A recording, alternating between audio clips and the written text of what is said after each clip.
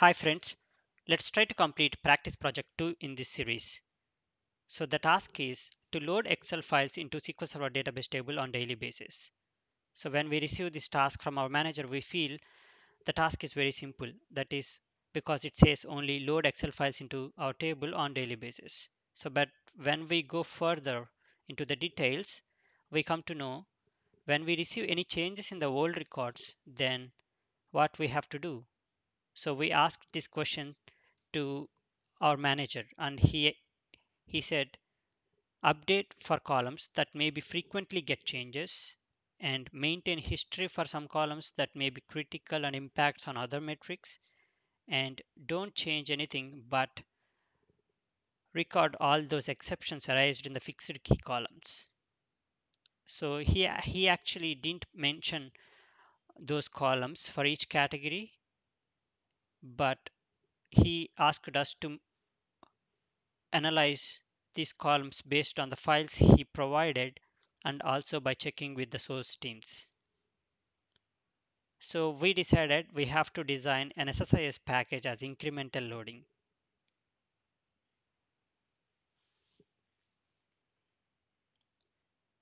So this is the file he has provided to me to analyze and find out these details and also for development purpose. So let's open this file and let's try to find out the columns based on our analysis and our common sense. Okay, so when we open the files, we have this header. So we have ID column, segment, country, product, and the sales information and all these details, a date for that. So in the first look, we can say ID is looking like a unique column, right? So, and based on the data, sample data checking, we come to know ID is a unique column. So let's copy that column as a unique column. So the lookup column that we identified by analyzing the data is ID. So let's say business column, business key, or our unique identifier that we identified from this is ID. And segment, country, product, and discount brand. So these three looking like uh, and this date. These three and the date looking like fixed columns. So because when we receive this information on that date, in the next date we feel like we won't receive these details again in the tomorrow file. So so we can say these four columns are unique. I mean fixed columns, which may never change. So let's put these details into fixed columns. So these ones, segment, country, product, and date. So these are the columns we identified as fixed key columns. And other columns, discount band, units sold, manufacturing, sale price, and all these details. Discount band. So usually discount band may change day to day, not afternoon, morning like that, right? Usually. So if we receive this change, let's say we know that it actually doesn't change regularly or frequently. But what if we receive any change? Then the change in the discount band or discounts impacts on the actual sales price, right? So it shows much impact on the other metrics. So we identified discount and discounts are the impacting metrics. So we have to maintain the history for those changes.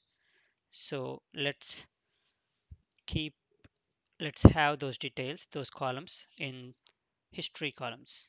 So history is discount band and discounts, and other one changes. So it's very likely that we may receive changes in the unit sold, manufacturing sales price, gross sales, mm, sales, COGS, profit, and other details.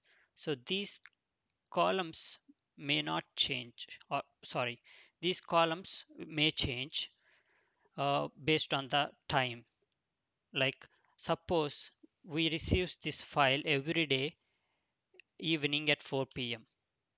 But after 4 p.m., if more sales happened, then we receive those adjustments in the next day, right? So that means the and this file is a consolidated, aggregated file for each per each date level. So we have to update those changes in our table, in our destination table, right? So it's very likely to receive changes in these sales metrics measures. So let's have those details in this update section, like units sold, manufacturing, sale price, gross sales, sales, COGS, profit. Okay, and other details like month name, and year. These are also comes into fixed because it's related to date, and we can keep those as fixed, right? So let's fill those details as well in the fixed attributes: month number, month name, and year. So we our analysis is completed. Initial analysis is completed by now. So we can go back to our manager, and we can present him the analysis that we have done on the source file sample he provided. So when we present this information to our manager, most likely he accept if these are correct, or he propose any changes like these are not changed, and no need to have history on these columns or something. Whatever changes he would like to have in this, he might propose you, or your source departments, the actual members that provides this source file may give you more details on this, or may wanted to have more changes on your analysis. So this is how we come to a conclusion. So and we will start the actual development. So our analysis is completed and our source data is looking good now.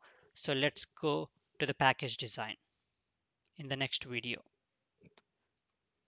If you have any questions, please comment. If you like, please like, share, and subscribe to my channel. Thanks for watching my video.